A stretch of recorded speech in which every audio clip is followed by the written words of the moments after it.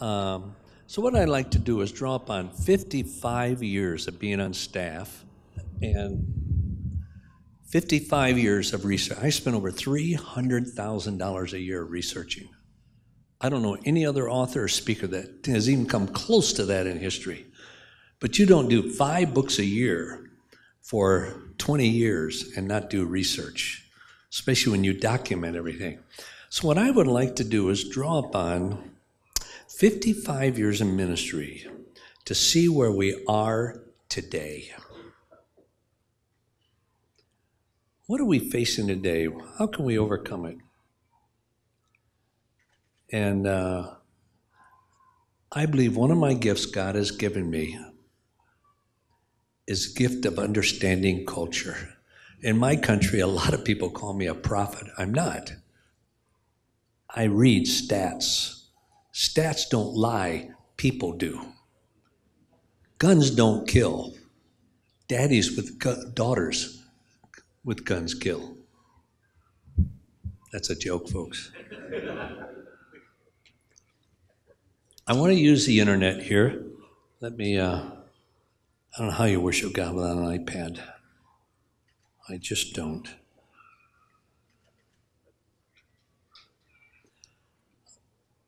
I want to use PowerPoint.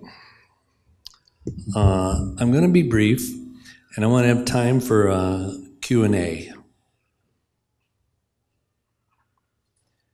If we don't understand how we got to where we are, it is difficult to understand how to get where we need to be. If you do what you've always done, you'll have what you've always had. And to me, change is empowering, especially in the day of the internet. Change is empowering. Most people don't like to change because we gain security and comfort in doing the same thing over and over and over again. I would get totally bored in that situation. Excitement is change. It's adapting. It's moving with the culture. Truth never changes. But how you present it better change. Or you become obsolete. Truth doesn't, but you do. So how do we get to where we are? And in going through this, you'll see where we are. We not only have in almost every culture of the world, because of the internet has changed everything.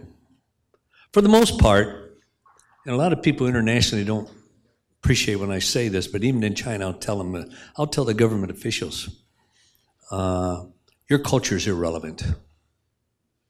All the time, the one thing you never say to me, well, it's different in our culture. We do it differently. You never say that to me. I'll bury you. Because all that says to me is you're irrelevant. Culture is irrelevant.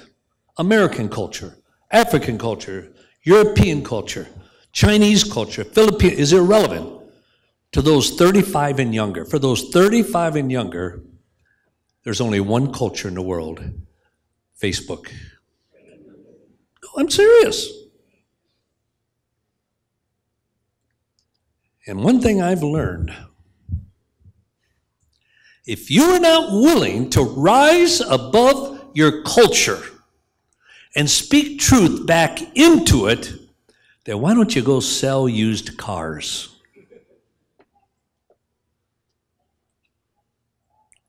If you're not willing to rise above your culture and speak truth back into it,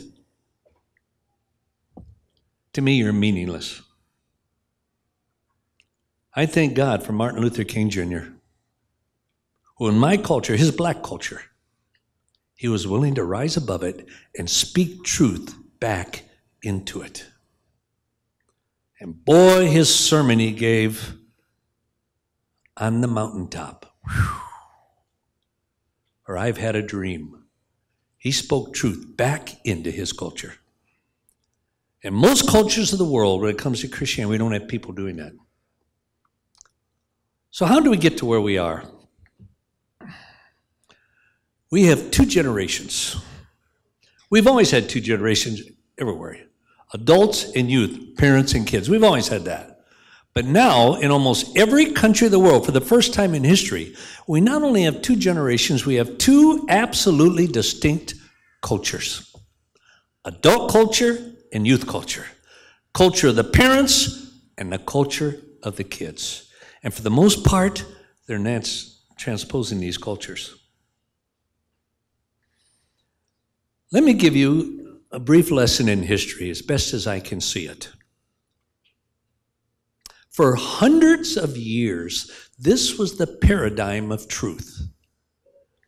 On these video screens, the video screens of history, at the top, you have a personal creator God. For hundreds of years, the truth was that all truth resides in a personal creator God. Economic truth, social truth, history truth, scientific truth, metaphysical truth, philosophical truth, theological truth, everything reside in a personal creator God. Then there was created man who responded to that. Now this was mainly in the Western world. But the problem is, I'll have some pastors, leaders say to me when I get to a couple of these movements in the world, say, well, that never affected China, never affected Asia. I said, get your head screwed on straight. The internet has brought every single movement in history to the Philippines. You probably can't name it, but you've been affected by it through the internet. So here you had a personal creator God, created man, who responded to that personal creator God. Then onto the scene in most parts of the world, not all, came the Renaissance. The Renaissance says, we don't need God. Why? See how great man is. This is when they started doing statues and images of the human body and all. And what the Renaissance did was bring the concept of personal creator God about a quarter of the way down history and elevated man. And it wouldn't go on further than that if it hadn't been followed years later by the Enlightenment. The Enlightenment came onto the world scene, not everywhere. It's now affected everywhere, but not at the time. Came onto the scene and said, we don't need God. Why? Now notice the difference. See how great man can reason. He can reason through the sin problem, reason through salvation. Probably the best graphic I've ever seen of the Enlightenment is quite a famous graphic of a captain of a ship, an old ship in a huge storm, and Jesus standing there with his arm almost on his shoulder, and the caption read, Jesus is the master of my destiny. What the Enlightenment did was take that arm off.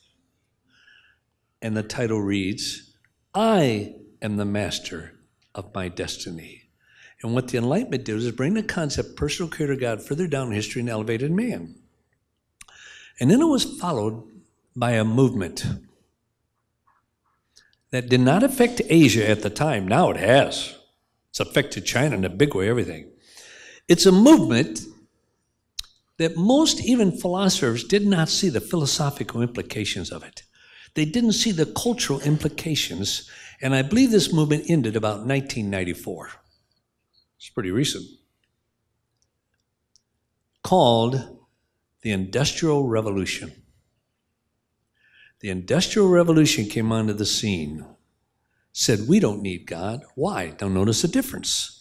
See how great man can create.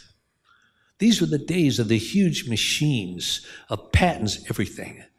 And what the Industrial Revolution did was bring a personal creator God another quarter of the way down history and elevated man. But there were two questions none of them can answer. Now there was other movements in here all over the world, but I've narrowed these three down to the greatest emphasis of where we are today, and one more. They couldn't answer two questions: the origin of man and the origin of the universe. At the turn of the previous century came Darwinism, evolution. Evolution came on the scene, and I'm using my words carefully here. We don't even need a concept of a personal creator God. And with that, the concept, there's a personal creator God in which all truth resides, fell off the video screen of history. And it left created man. Can anyone tell me philosophically, what is that called? When the image of a person who created God fell off the video screen. Anyone? Philosophically, what is that called? The God is dead movement. The God is dead movement, and evangelists and preachers and others say, oh, sure, God was alive and he died. That has nothing to do with it. The God is dead movement is that the concept, there's a personal creator God in which all truth resides, that concept died. And it left created man. You can trace all over the world now. 40 years ago you couldn't have. Now you can because of the internet. You can trace almost every line of thought of young people, 35 and under, back to this progression of history. Degression, actually, of history. So how do you mean? Okay, what is the number one virtue in the world? Far greater than freedom, justice, anything has ever dreamed of being. What is the number one virtue in the world now? You can't even be a member of the United Nations if your country does not endorse it. Can anyone tell me what it is? What? Speak up, I can't hear you up here.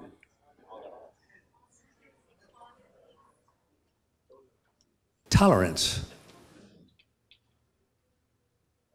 is believed by more people, accepted by more people, more countries, more cultures than any virtue in history. And it came right out of this progression historically. How? I've written 2 books on tolerance. First one is called The New Tolerance. The last one is called The Beauty of Intolerance. And I wrote that with my son. The first book, called The New Tolerance, I wrote it mainly for Christians. Christian leaders, pastors, they weren't getting it. They were still living under the ancient concept of tolerance. The concept of tolerance has completely changed 1,000% because of this progression in history. Tolerance now means all values, all beliefs, all lifestyles, all claims to truth are equal. And if you dare to say there's a value, a belief, a lifestyle, or claim to truth greater or lesser than another, then today you are labeled a bigot and intolerant. Why? You made a moral judgment. Came right out of here. Because how can one man say to another man, your lifestyle of transgender, homosexual, whatever, is wrong? How can you say that? Where's your external reference point? There is none. Fell off the video screen of history. Who are you to judge me? Who are you to tell me what is right or wrong? You need to leave out what you believe is right or wrong, and you need to give me the freedom to live out what I believe. Why? Because where's your external reference point? You're only imposing your view, your perspective, your opinion upon me. And how dare you do that? You are intolerant. Out of this came the second one of the second greatest virtues in history, multiculturalism. Multiculturalism has absolutely nothing to do with the color of your skin. Has absolutely nothing to do with your ethnic background or racial background. Has not, yet every Christian, everybody thinks that's what it is. It has nothing to do with that. Multiculturalism is tolerance applied to culture. Now, what does that mean? It means culturally, all cultural values are equal. All cultural beliefs are equal. All cultural lifestyles are equal. All cultural claims to truth are equal. And if you dare to say your culture has a better value or lesser value something of any other culture, then you are anti-multiculturalism and you're a bigot.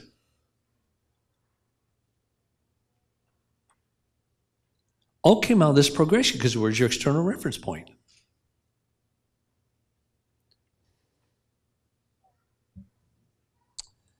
Before I go to the next one, let me show you how this has affected us, because the next point is how this has become global. I better go to the next point first, and then come back and show how this is manifested in culture. Because you cannot understand any thought process today without the internet. You just can't. I think it's impossible. It's changed everything. The second one is a massive data glut. The introduction of the global internet. The emergence of the internet. Every time I get a stat and I make a PowerPoint and use it one time, it's obsolete. It's obsolete.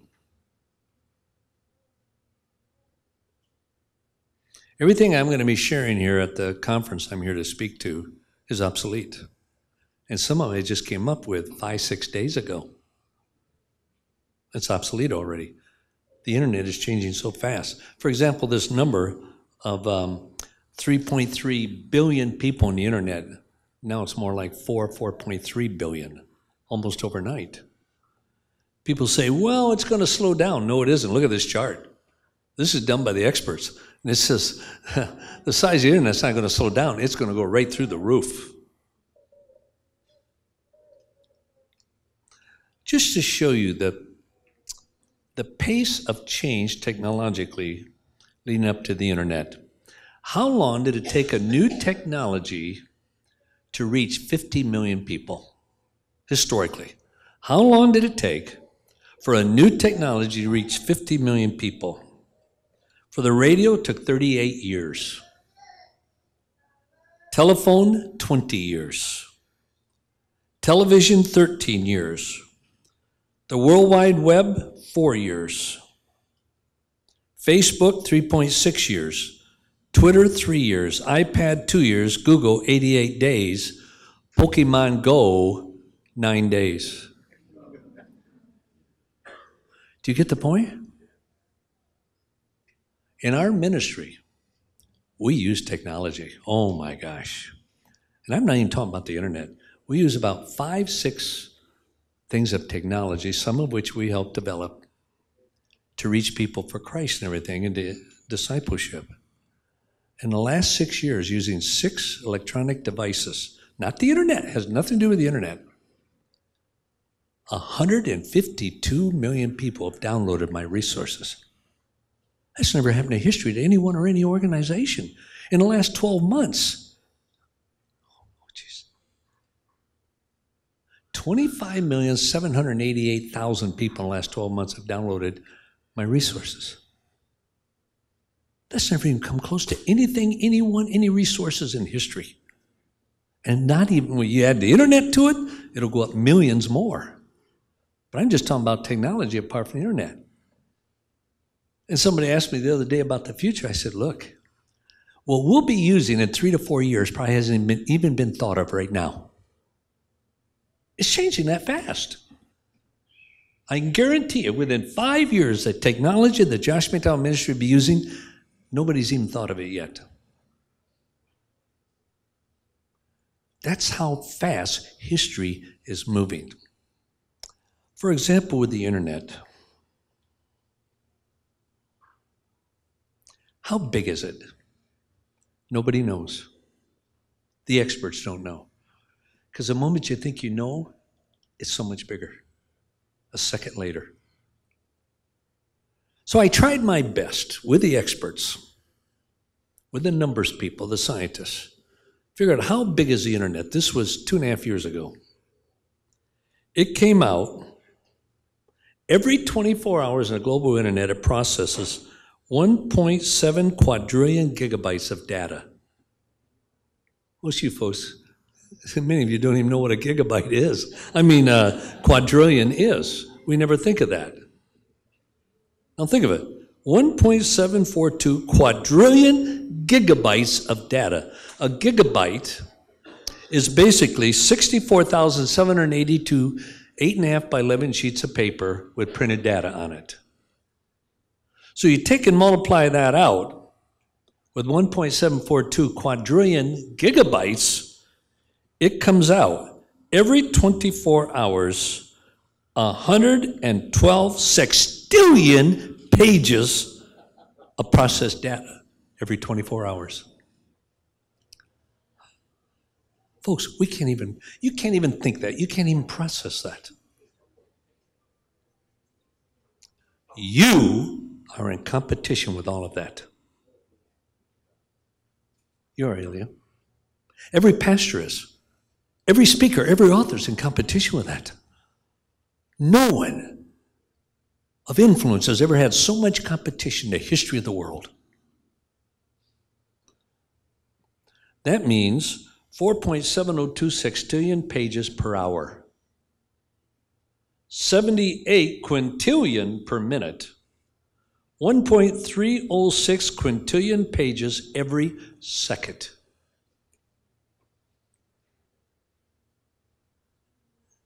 Some scientists try to figure out, if you stop the internet right this moment, printer, what's on the internet right this minute, on 8.5 by 11 sheets of paper, how tall would it go? 8,300 miles. That's about 11,000 kilometers.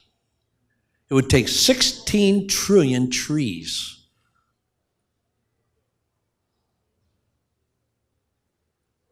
This is what gets me. The average time of an adolescent on the internet in 2012 was 18 hours a week, 2014, 42 hours a week, 2015, 77 hours a week.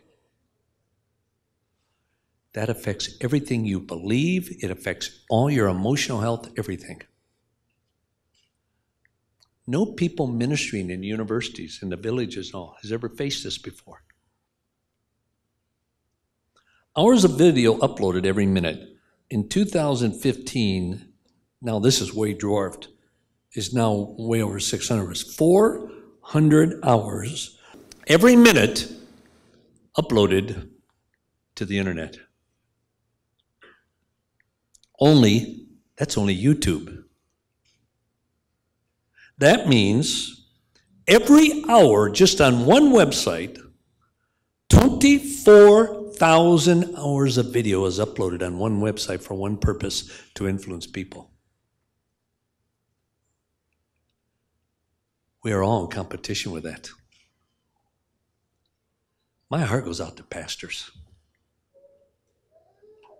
I don't know how youth pastors do it. 25, 30 years ago, we could do a video, create a movie, spend a lot of money for it, and it would be popular and stay for 10 years. Now, you're lucky 9 months.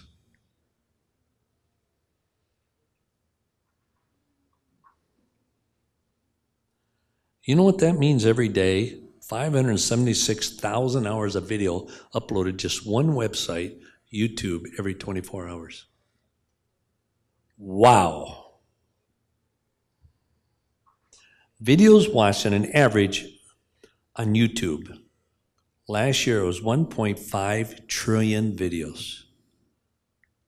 That affects every one of your ministries. That affects your family, your children. Everything.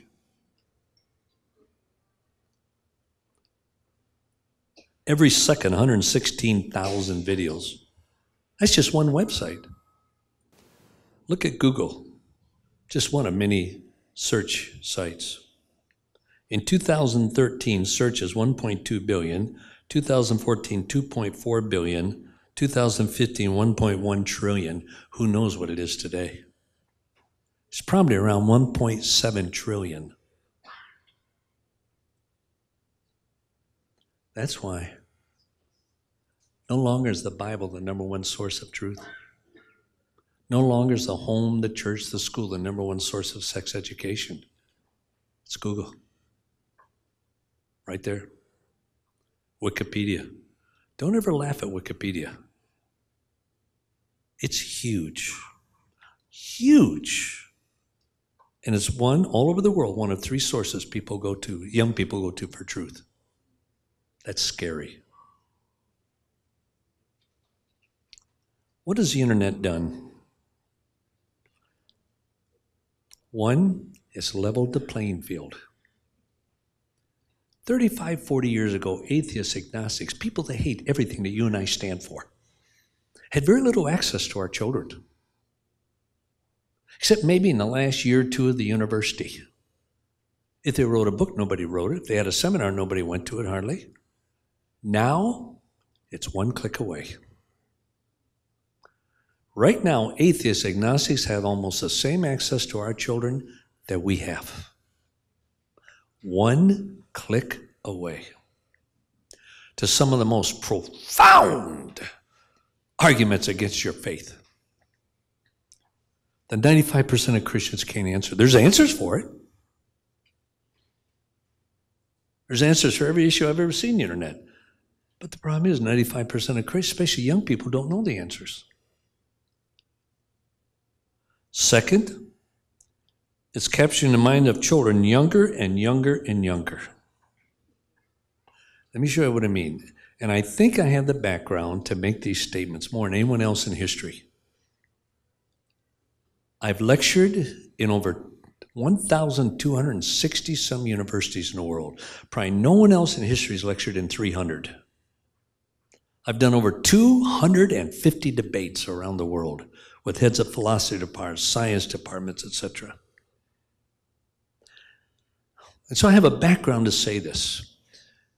15, 20, 25, 30 years ago, the questions that I heard in the universities about truth, about Christianity, the resurrection, the scriptures, Christ and all, I'm now hearing at 11, 12, 13 years old. Why? The internet is taking it younger and younger and younger.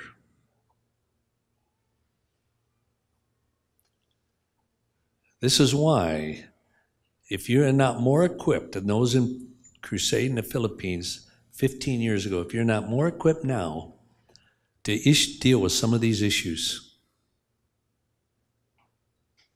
then you're out of God's will.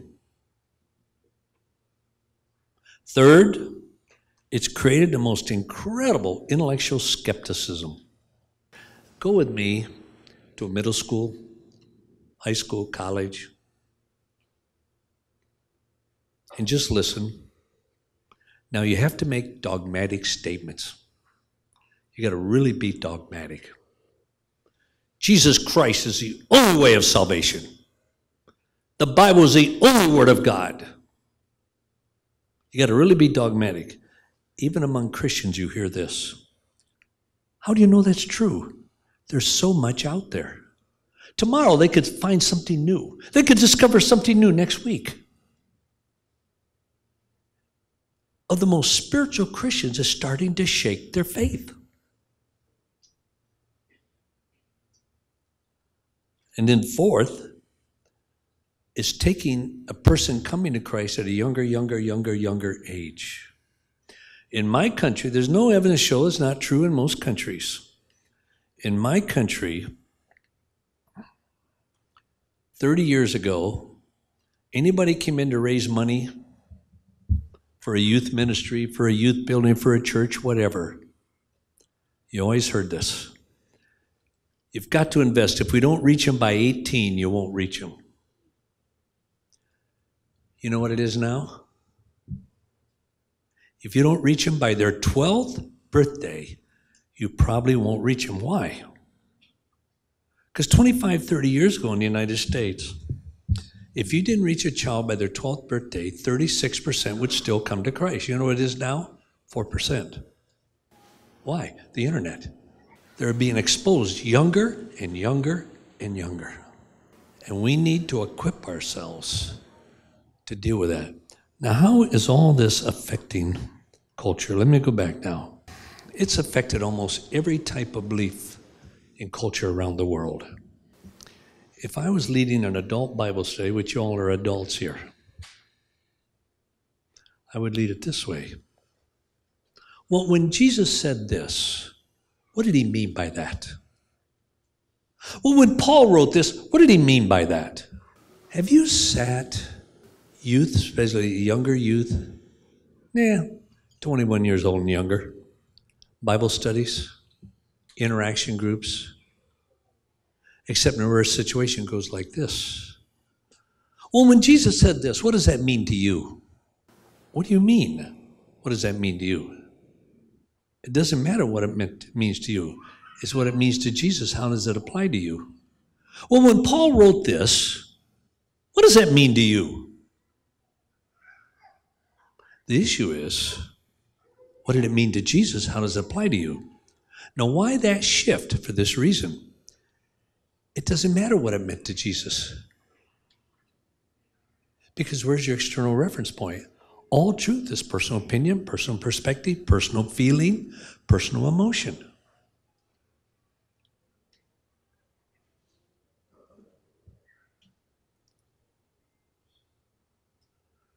It doesn't matter what it meant to Jesus, because in almost all cultures today, whatever it means to you is just as authentic and real as whatever it meant to Jesus. Because all truth is personal opinion, personal feeling, personal emotion. Let me show you how that's manifested. In Star Wars, which are popular all over the world, George Lucas, the founder, was being interviewed. And he talked about, what's the secret of Star Wars? He said, well, what's the word he used? To enter or to understand all the truth, you must rely upon your feelings. And that's what the whole thing's based on. My son, I hear he's coming to Manila soon. He's the speaker for a huge youth convention here. If you can hear him, the kid is good. No, I know almost every speaker in America. I mentored so many of them. They attended my communication seminars. And I say Sean is one of the top 5 speakers in America. I won't tell you who the other 4 are. He's brilliant. He is brilliant. 2 masters, PhD, straight 100s. In fact, with his PhD, they cut out half of the entire program because he knew more than the profs did. No, I'm serious. He did it in half the time, his PhD. But boy, can he communicate. Oh, wow, can he communicate. And he's got his marriage together and he has his family together, his 3 kids. And he's my sounding block now. I don't know one person in the world, including Ravi Zacharias, when I'm struggling with an issue on truth, metaphysics, or something else, historical evidence, I just can't grasp it. The number 1 person I call in the world now is my son, Sean. He's my sounding block. And about 9 months ago, I called him. And I said, son, I need your input. I said, I'm a researcher. I spent 55 years just researching. And I said, recently, Sean, I concluded that the same-sex debate is starting to take place everywhere in the world. Why? The internet. It's a huge problem in Singapore. Oh my gosh, China now, everywhere. I said, son, as far as I can recall, now listen to this, it's the first time historically where feelings trumped science. Where feelings trumped truth and facts. There was a little pause and he said, Dad, you're right. And it goes back to this progression of history. Where's your objective external reference? There is none, they say. So what do you rely upon? Your feelings. There's this book out. It's called Fire and Fury in the White House, criticizing Trump. And on MSNBC, the author was being interviewed a few days ago. See if you can catch this. I don't think anyone in the United States caught it. I really don't. I don't think the interviewer caught it, any of the professors, because they're so ingrained. The interviewer started out by saying, your recent book that just came out has really been defrocked. They're showing us so much in it is false, never happened, you made it up. You don't have documentation on it or anything. What do you have to say about it? Listen to his answer. I don't think anyone got it. He said, look, just read it. And if it rings true to you, then it's true. Do you get that? How serious that is? And the journalist wasn't even smart enough to come back with an answer, with a question. And most in the universities aren't. It has switched from truth, even science, to feelings and emotions. In British Columbia, Canada, the province, they just passed a law that parents can order, this is so sad, gender-free birth certificates. You know why they did it? Right into the law? You need to make parents feel comfortable. It's gone away from objective truth. This is why you're going to see this in the Philippines. So keep your mind on, you're going to see this. I'm an apologist. I love apologetics, I really do. Presenting forth truth, why you should believe. But the biggest question now, and I would say half the world, pretty soon it'll be in everywhere, by young people, high school and college, is not, is Christianity true? But rather the question is Christianity good?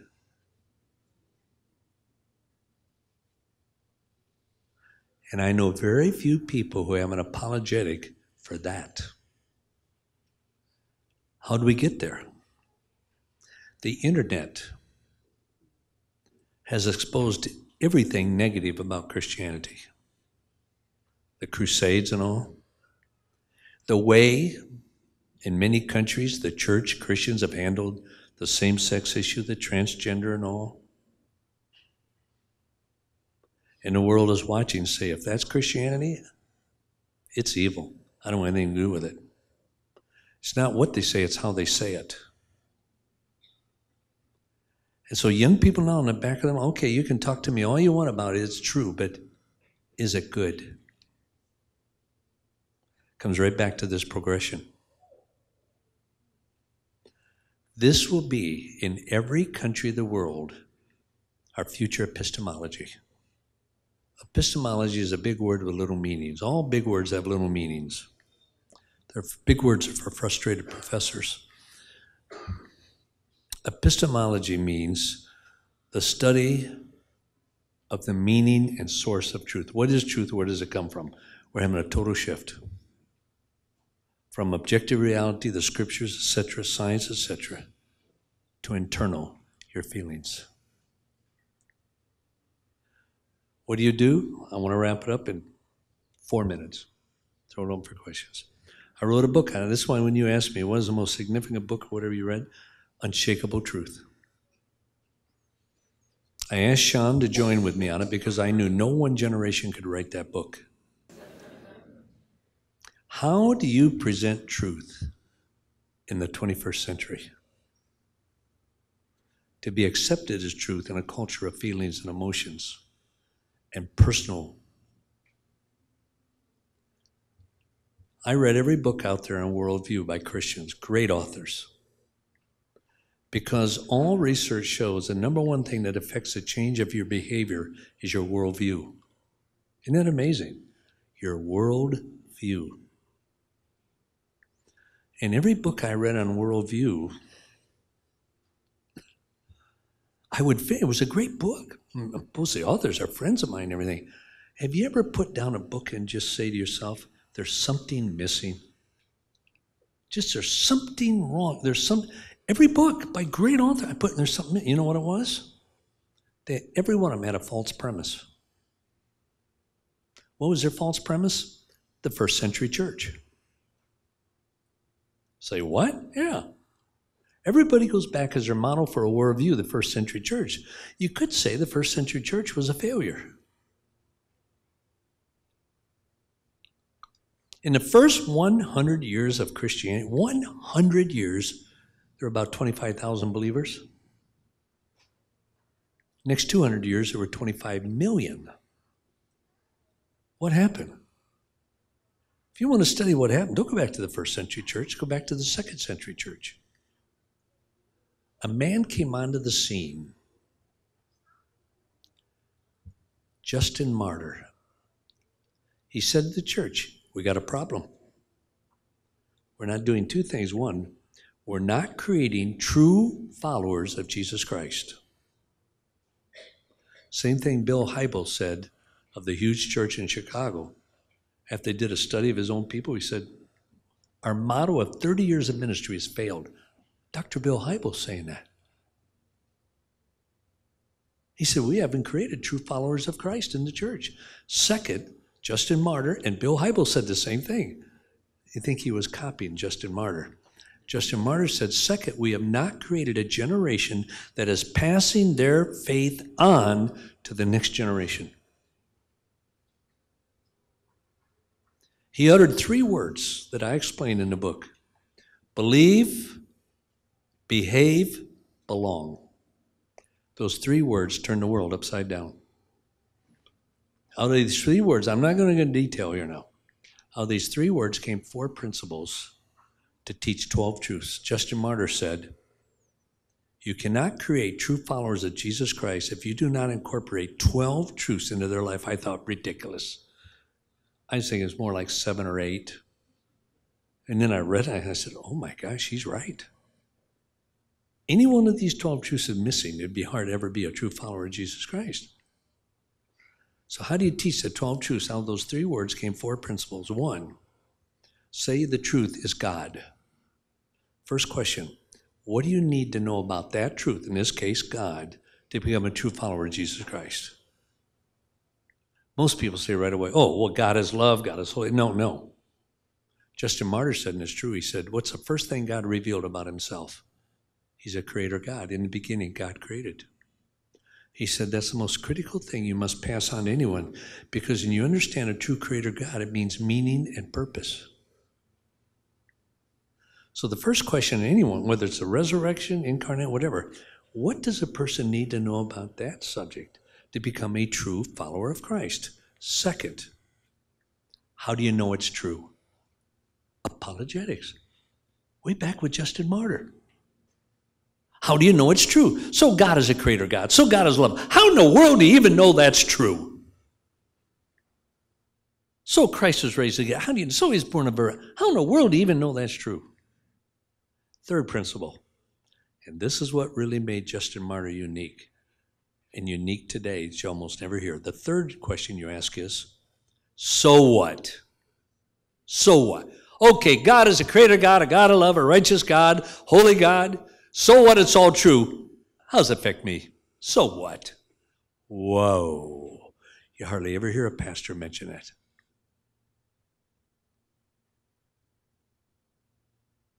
The fourth question, how can I experience it in community? In the church, in the world. How can I experience it? One, in a relationship with the truth giver. Second, in a relationship with the world, the body of Christ. I've read about every book out there on preaching and teaching and everything else. I don't think there's anything out there that matches it biblically and culturally. What do you need to know? How do you know it's true? So what? And how can I experience it in community? Because you've got to experience Christianity in community. Well, this is how I see the world where we are right now. And I realize we need to raise a generation that's more profound because of the questions the internet is bringing up about truth, everything. Otherwise, we're superficial. Second, we got to raise a group of believers and leaders who are truly authentic.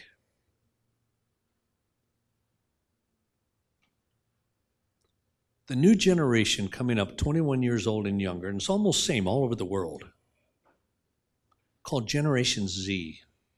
I like to call my gen, internet generation. They're the first generation 1,000% raised on the internet with a moving screen. Truth, everything. I'm just finishing. I would love to send it to you. I'm going to send it to Peter.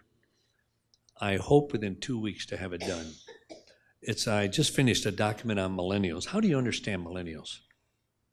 They're different. Now I'm doing a document. It's about 100. It'll be about 150 pages. How do you understand and reach Generation Z? Folks, this coming generation, there's a greater difference between millennials and Generation Z than there's ever been with any generation in history. Do you hear me?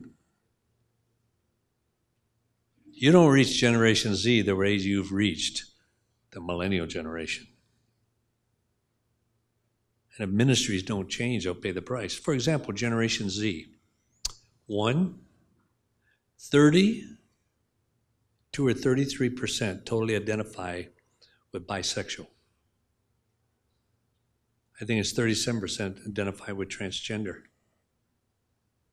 With millennials, it was 8%. Folks, that's a whole new world you want to present truth in.